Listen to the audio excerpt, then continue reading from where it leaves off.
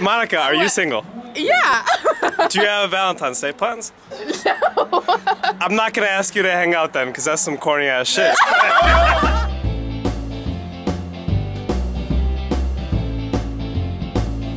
My plan for the 14th is to be doped up on Percocet. Remember so much is hard. I mean, everything's hard about it. It's hard. Valentine's Day is terrible. It's just not worth celebrating whether you're single or in a relationship. Period. I just will not celebrate. Are you single or in a relationship? I'm kind of in between the two at the moment. Single or in a relationship? Well, it's complicated. Are you single or in a relationship? Single, ready to mingle. How about you? Single? Female listeners. Single. I'm single. I think Valentine's Day is annoying because they already have their relationship day, you know, like their anniversary, I mean. So like to have like a Valentine's Day is just like they're gonna celebrate the anniversary anyway, and I just think people, even in a relationship, just find Valentine's Day to be annoying. It would be better than the year when I went to Olive Garden by myself and got hit on by the gay waiter. No, that wasn't my ideal Valentine's Day. The fact that all my other single friends are sad about being single. It used to be sad for me. I used to call it Sad Day Single Awareness Day, you know, and celebrate with the girls and wear black and stuff. But then I realized it's kind of just something somebody made up to sell stuff, unfortunately, and make the rest of us feel bad. And actually don't think it's hard at all.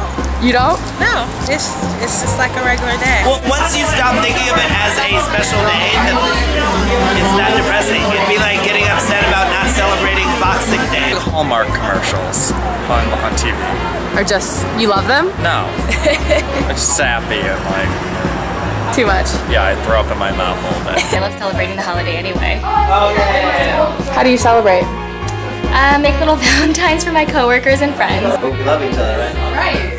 Did you two just meet tonight? Just met. Yes, we did. It sucks either way. If you're single, you're not single. If you're single, then you don't have somebody. If you're not single, you gotta pay to go on a date. Do you spend $100? Do you spend $5? Trying to get a reservation or try to go out or do something romantic. Doing something that actually does in some way convey your love to your girlfriend or boyfriend that isn't just trite and overused, you know, like the red roses and the chocolates. You guys, come closer. I'm just gonna throw this out there. You guys are really... why don't you guys just go out on Valentine's Day? Like active things, like going horseback riding or going camping or doing something, you know, singing too. Can I get a little song? Yeah. You can go slow, we can go faster, take you for a ride on my big green tractor. I believe is the day that most people break up. You guys just hang out tonight and then maybe Valentine's Day could be a second date? We'll see what happens. I mean, it's early. You know it's really hard when all the candy goes on sale the next day and you have to restrain yourself from buying that like 99-cent candy at CVS.